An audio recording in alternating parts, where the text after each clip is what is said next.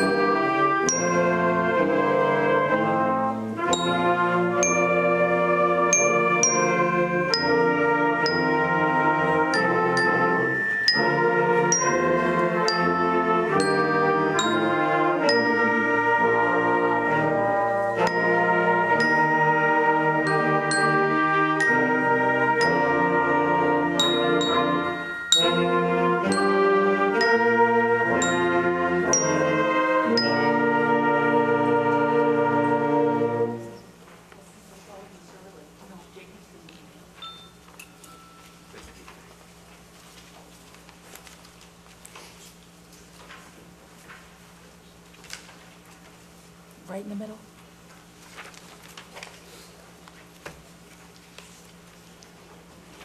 Our next hymn is called Abide With Me, 'Tis Eventide. Abide With Me is a 19th century American Christian hymn written by Martin Laurelly Harford and Harrison Milford. The lyrics and music to the hymn were heavily influenced by the American Civil War.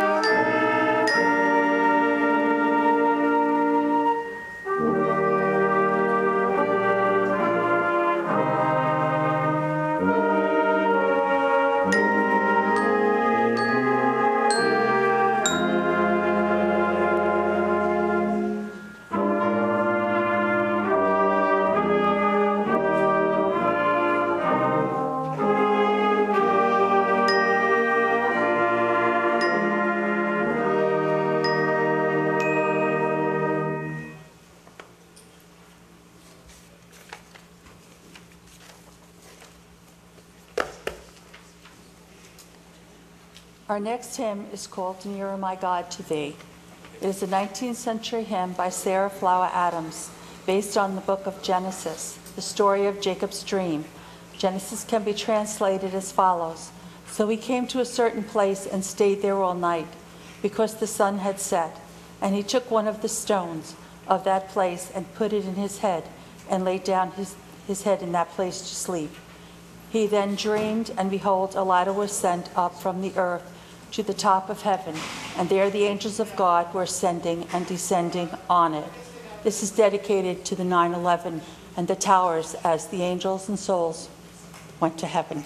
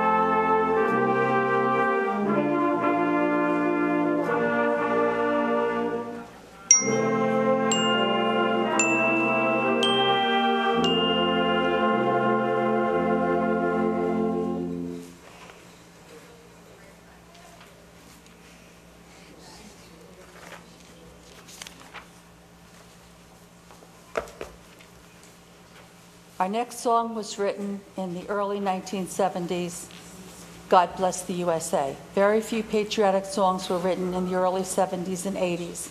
In 1984, singer-composer Lee Greenwood decided to increase patriotic awareness in America. He composed and performed God Bless the USA.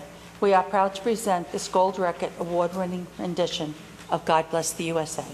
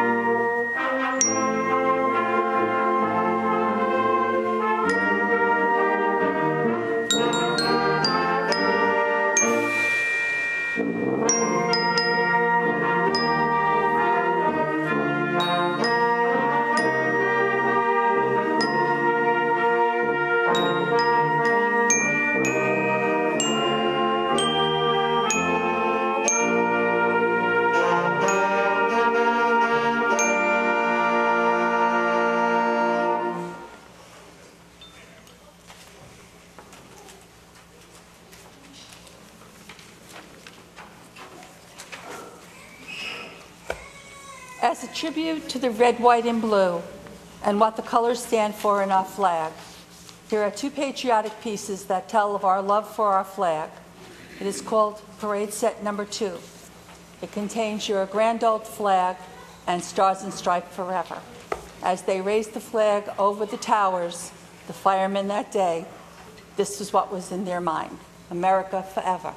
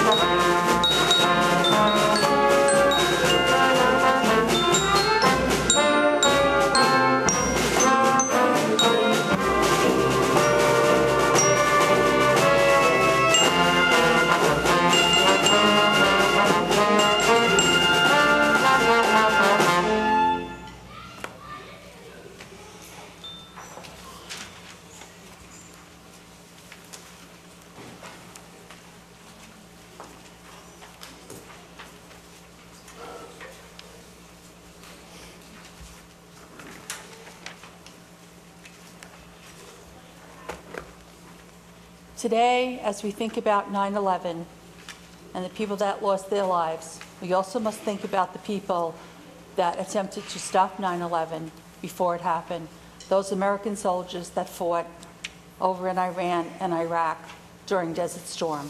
We now present the Desert Storm March, which was written in 1991 by Ken Harris. It is dedicated to all the brave men and women in Operation Desert Storm.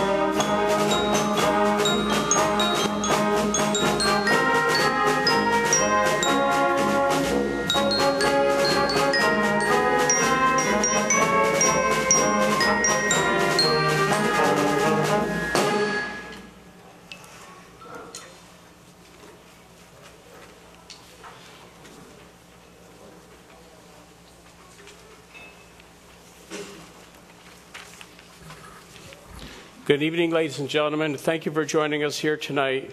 Please rise as the color procession comes in for the presents the colors for the opening ceremony.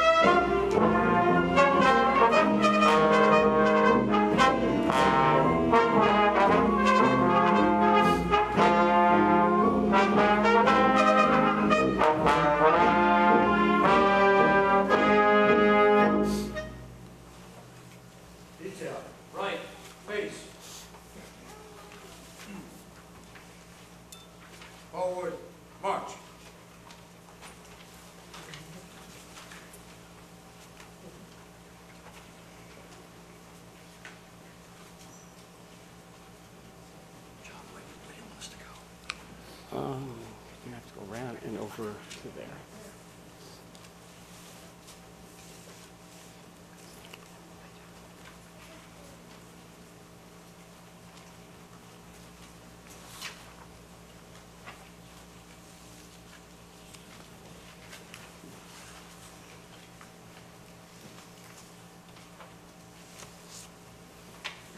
Thank you. Now I'd like the invocation will be given by the Reverend Christina Smalley from the Full Gospel Stormville Union Chapel. Reverend Smalley, if you would please.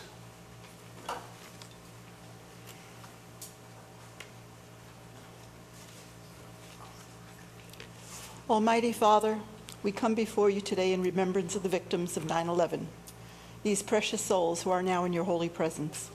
We pray for strength for their families and loved ones as this senseless tragedy continues to change their lives forever.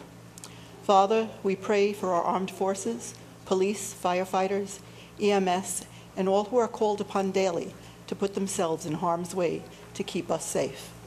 Please go before them and provide your constant protection and blessing upon them. Lord, we also lift up our government leaders. Please provide them with wisdom to seek your guidance as they lead our country.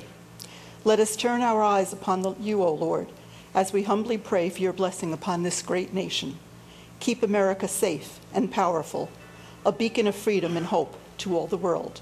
In Jesus' name, amen.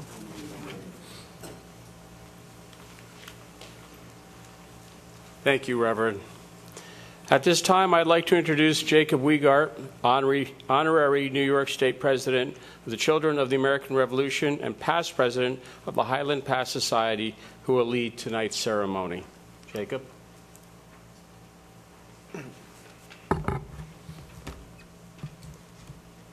Thank you, Supervisor Hickman. Please remain standing until the colors are posted. The Pledge of Allegiance to the flag of the United States of America will be led by East Fishkill Town Supervisor, Mr. Hickman. Mr. Hickman? Yes. Please join me. I pledge allegiance to the flag of the United States of America and to the republic for which it stands, one nation, under God, indivisible, with liberty and justice for all. Thank you, Mr. Hickman. The Americans' Creed will be led by Highland Pass Society President Carl Mignot.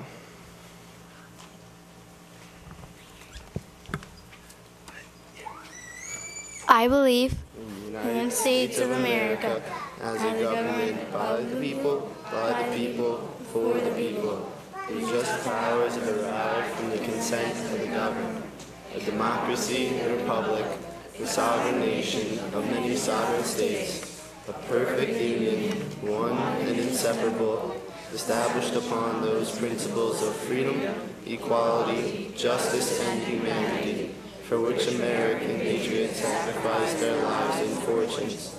I therefore believe it is my duty to my country to love it, to support its Constitution, to obey its laws, to respect its flag, and to defend it against all enemies. Thank you, Carl. The preamble to the Constitution will be led by Sharon Filippini, Regent of Milzinga Chapter, Daughters of the American Revolution. Mrs. Filippini. We, the people of the United States, in order to more perfect union, establish justice, ensure domestic tranquility, provide for the common defense, promote the general welfare, and secure the blessings of a liberty, to ordain and establish this Constitution of the United States of America.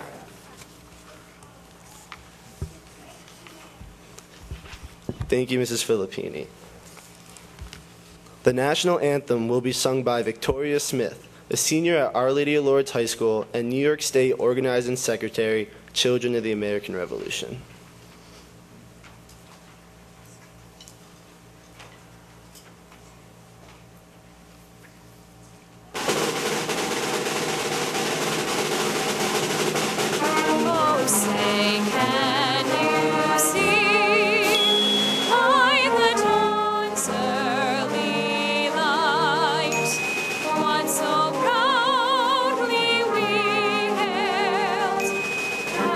Twilight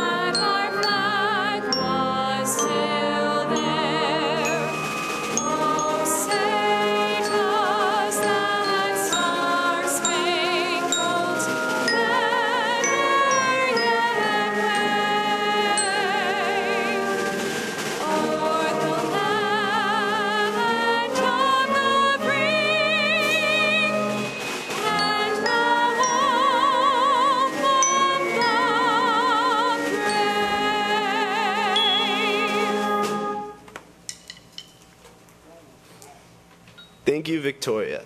Supervisor Hickman, will you please retire the colors? Color guard, will you please retire the colors? Detail, order, arms.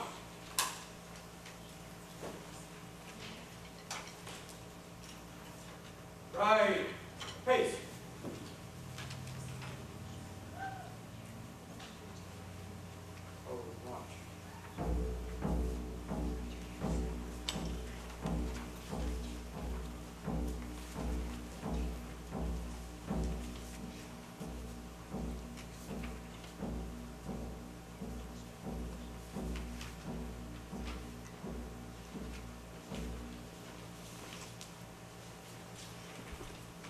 Thank you. Please be seated.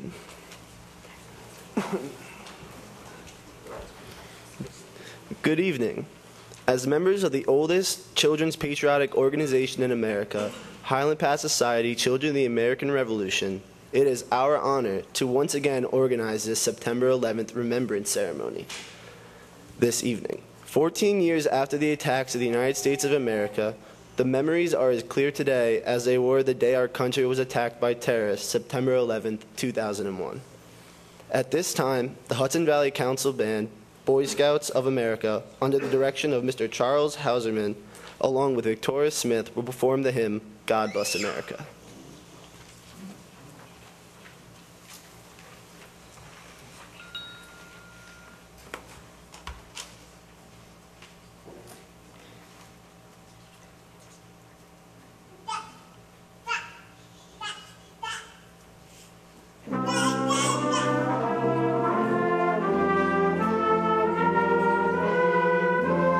Now the storm clouds gather far across the sea.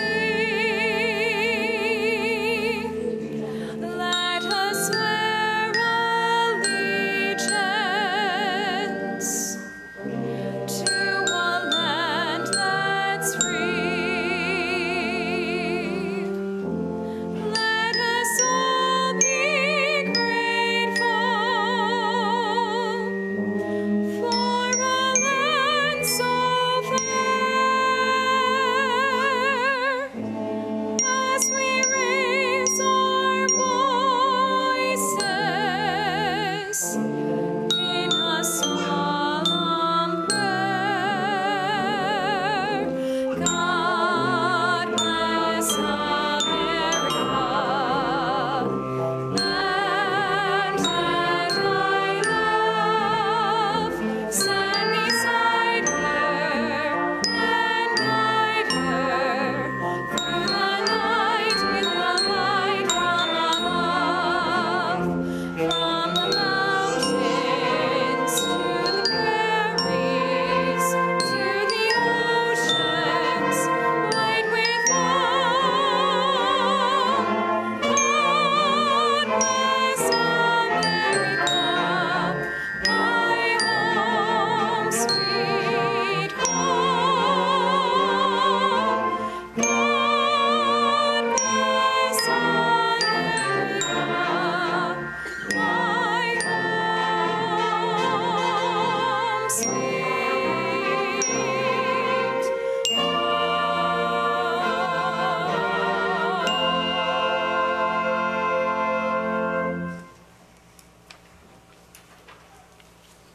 Thank you. We all have a story about September 11th. For the youth of our country, these stories may be what we have read or heard from our parents.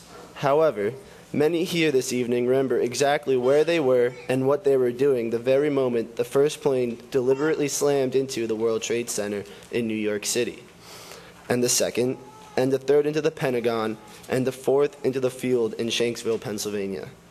Many others know someone who overslept that morning, someone who missed a train or had a doctor appointment or a sick child at home and didn't make it to work that day. Sadly, many of us here also know someone directly or indirectly who died in the terror attacks, either trying to escape or trying to help others escape. But how many of us know someone who is actually in the air, flying across America or home to America from another nation? Where did they go when an official order to close U.S. airspace had been given by the Federal Aviation Administration? This was the first time such an order had been given in the 98-year history of American aviation. I, for one, have never given thought to this. What happened to those folks? Where did they go? Where did their planes land? Earlier this summer, the evening of August 24th to be exact, my Aunt Heather and her 2 children, Corey, who is 13, and Samantha, who is 5, were traveling back to England, where they had been living for the past year. As they were flying over the Atlantic Ocean, they lost electricity and had to make an emergency landing on the Canadian island of Newfoundland. After getting some sleep at the Gander Hotel, they ventured out to get something to eat. At a small gift shop, my aunt picked up a book titled The Day the World Came to Town, 9/11 in Gander, Newfoundland. When she called us to tell they were okay, Heather asked, "Do you realize where we are?" And so, the stories of the people of Gander, their kindnesses and their generosity began to unfold and remind us of the solemn-spoken heroes.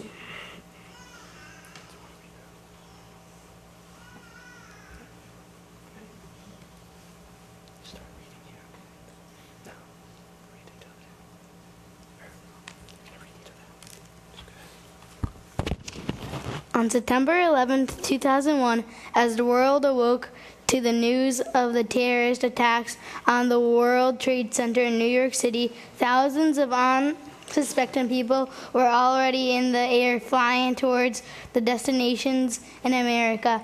As the attacks broadened, America realized she was under attack, and all flights coming into the USA received faxes that simply stated all airways over the constitutional U.S.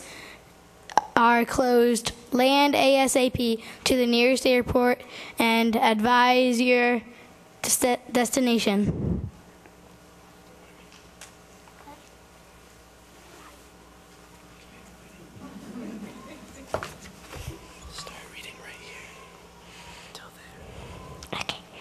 Knowing this was an extremely serious situation, 38 jetliners from around the world, 27 of them were American, landed in Gander, Newfoundland.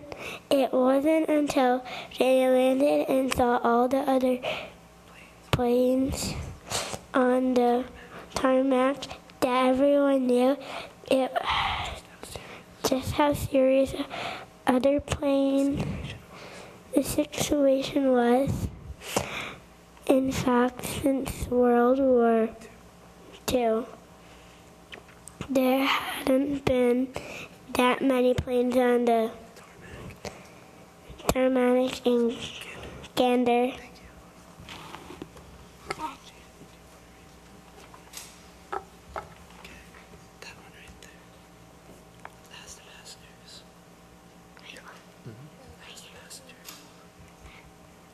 As the pastors that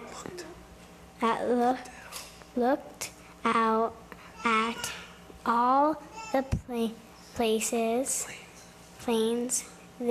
they could also see cars as far as the eyes could see. People drew far all over to see what was going on.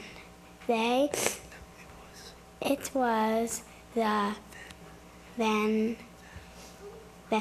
the pilots began to share the news of the terror attacks with passengers. Thank you.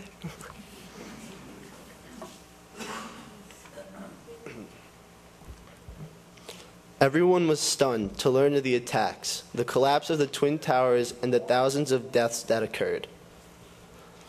Due to a different cellular system in Canada, most cell phones did not work. Everyone was frightened but stayed calm. Deplaning was done systematically and only one plane at a time. It took all night and most of the next day to get every passenger and flight crew member off of the planes, registered with the Red Cross, and taken to shelters. All school meeting halls, lodges, and any other large gathering place within a 50-mile radius of Gander were converted into shelters for the stranded plane people, as they began to be called. All flight crews were taken into local hotels and inns. Elderly and infirm passengers were taken into homes by the local folk. In 2001, Gander had a population of about 10,000 people. On September 11th, that population doubled for a few days as more than 6,500 people got stranded there.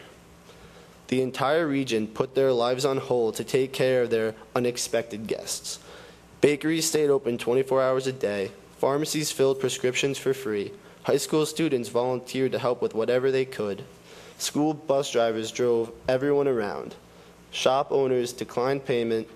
The arena at the Gander Community Center became a giant walk-in fridge for food donations, and everyone received 3 meals a day. People brought out blankets, cots, and sleeping bags to shelters. People opened their homes for the plane people to take showers. The people of Gander acted as tour guides and took anyone who wanted to go on hiking expeditions or boat rides. Phone banks were set up and school computer labs were made accessible for the people to send and receive emails. Local televisions played the news in America 24 hours a day. The people of Gander and the surrounding areas were kind and generous beyond words.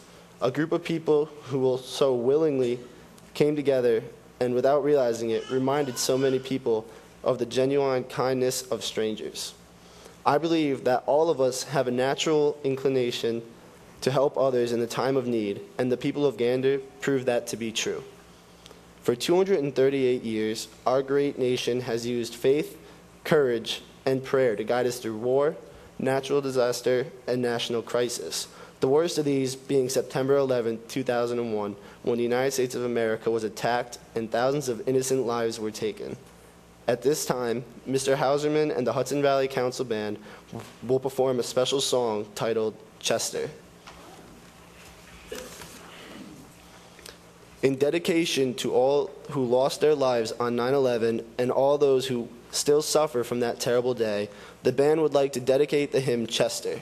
Chester, written in 1770, shows America's desire to fight tyranny and live free, never forgetting the people who sacrificed for our freedom.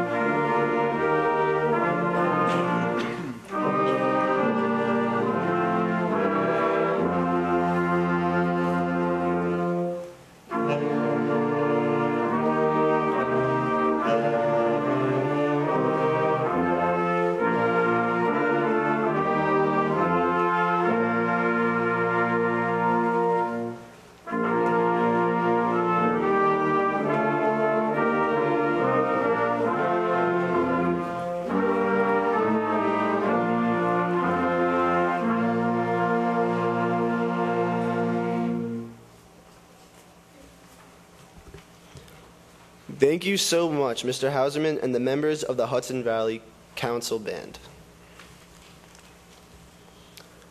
On the morning of September 11, 2001, 2,976 innocent people died when terrorists attacked us on our own soil. Tonight, 14 years later, we come together once again to honor their memories and pay tribute to the nearly 3,000 civilian, military, police, and fire personnel who died that awful day. We are humbled by the sacrifices of all these unspoken heroes and recall their sacrifices made by their families as well. Tonight, during our candle ceremony, we will light our candles, not only in memory of those lives lost on September 11, 2001, but we will also reflect on the lessons learned since that fateful day. The first candle is lit this evening in memory of the 2,976 innocent people who died on September 11th. The second candle is lit in honor of all the airline captains and flight attendants who stayed calm amid chaos and kept their passengers safe from harm on September 11th. The third candle is lit in honor of the Canadian government, who so willingly allowed 38 jetliners from around the world to land in Gander on the island of Newfoundland, knowing of the terrorist attacks in the United States and yet not knowing if any of the flights coming into their country still had terrorists aboard. And the fourth candle is lit in appreciation for the people of Gander, the kindness and generosity shown to strangers in a time of need by our friends and neighbors to the north will never be forgotten. As the East Fishkill 14th annual September 11th Remembrance Ceremony comes to a close, please stand and bow your heads in prayer.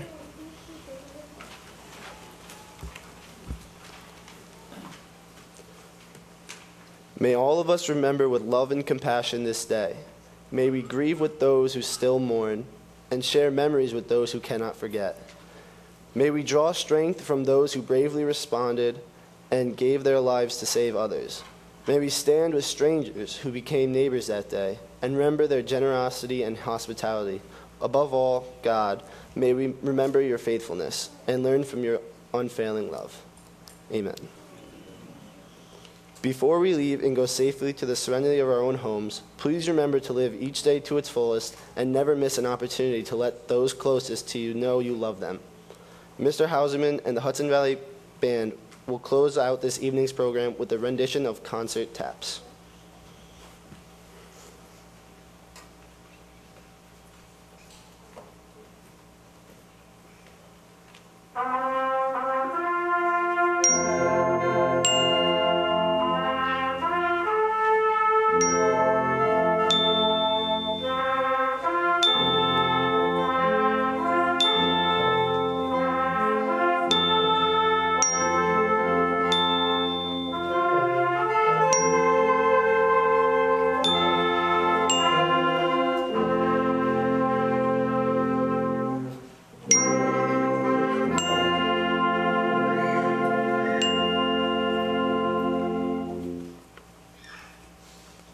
Thank you all for coming this evening and remembering this special day. Tonight, as we put to rest another year since our country was attacked, we thank God for the many blessings He has so graciously bestowed upon us, especially during the last 14 years. Before we end this evening, I have one special request. Last year, while we were here at the ceremony, my cousin Loretta was at Vassar having a baby. Please join me in wishing Joshua a very happy first birthday. Victoria, will you lead us in happy birthday?